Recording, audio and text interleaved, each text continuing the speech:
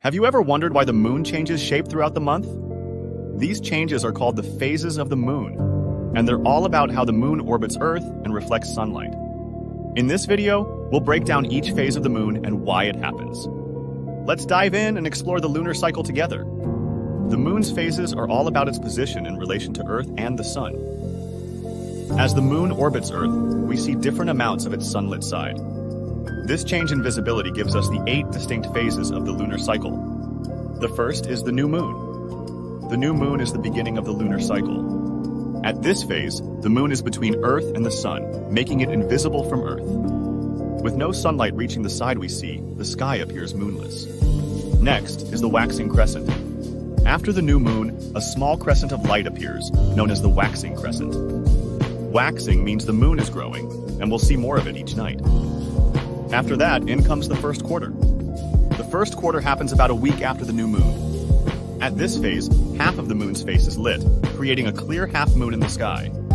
After the first quarter, the moon enters the waxing gibbous phase. In this phase, more than half of the moon's face is lit, but it's not yet fully illuminated. Each night, we see more of the moon as it heads toward fullness. This continues over several days until we see the full moon. The full moon is when the moon's face is completely lit up. This occurs when Earth is positioned between the sun and the moon. We get a perfect view of the entire sunlit side, making it appear as a bright, full circle in the night sky. After the full moon, the moon begins to shrink, or wane, starting with what's known as the waning gibbous phase. In this phase, the illuminated area of the moon decreases each night, signaling the start of the moon's journey back toward darkness. Then we're on to the last quarter. The last quarter, also known as the third quarter, happens about 3 weeks into the lunar cycle. At this phase, only half of the moon is visible again, but it's the opposite side from the first quarter.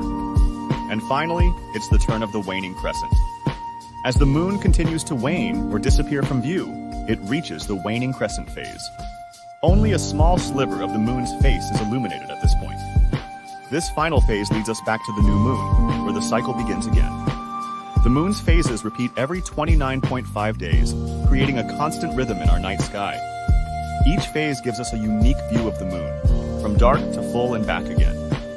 For centuries, the phases of the moon have helped humans track time, grow crops, and even plan cultural events. Today, the moon's phases continue to inspire curiosity and wonder, connecting us to the natural cycle. Thanks for joining us on this journey through the phases of the moon. If you enjoyed learning about the lunar cycle, don't forget to like, subscribe, and explore more with us. See you in the next video.